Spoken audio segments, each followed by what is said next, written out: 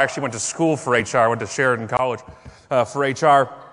And I went into the field for a couple of years. I had to get out because I realized I hated people. But when I got out of it, I got out of the industry, and I realized HR and marketing really should work together because I think one of the strongest things you can do in marketing is hire better. That, to me, is the combination of the two. And that's why I really talk about people and marketing, which is they are the marketers here. And I want to get into that. It's my favorite kid on the internet. This is not my son. My son would not sign the model release. But this is my favorite kid on the internet. My whole world's about being awesome. I want to tell you a very quick story that I live in planes and on airplanes. This is all I do. A lot of people have real jobs and they speak. This is my job.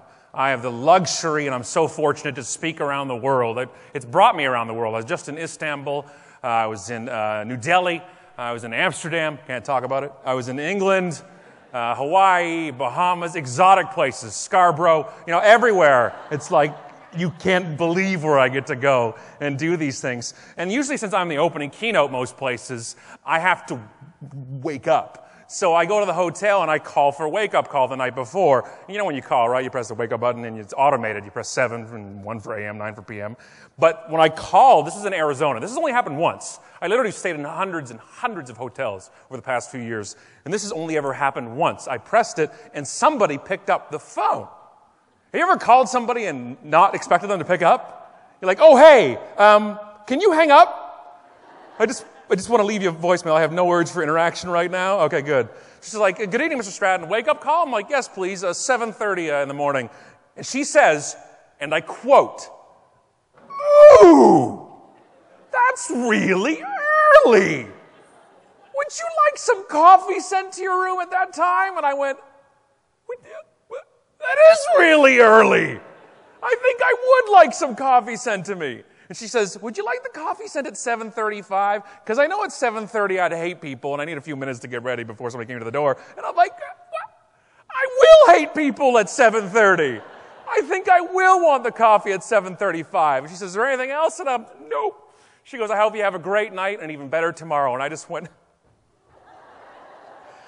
thank you. I love you, wake-up call lady. And I hung up the phone, and sure enough, 7:30 the wake-up call came, and 7:35 the coffee came right to the door. I had no problem paying $87 for the room service coffee, right? None whatsoever. There is ROI in being awesome, all right? $87 worth of ROI in being awesome. She can contribute to the bottom line. That is the huge difference for me. Awesome employees are not overhead.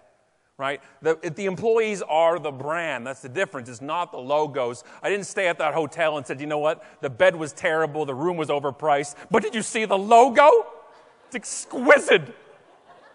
The font is perfect. We're going to stay there next month. What we think matters in marketing is not what matters.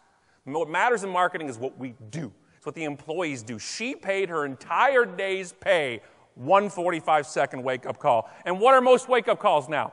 Automated. You can't automate awesome.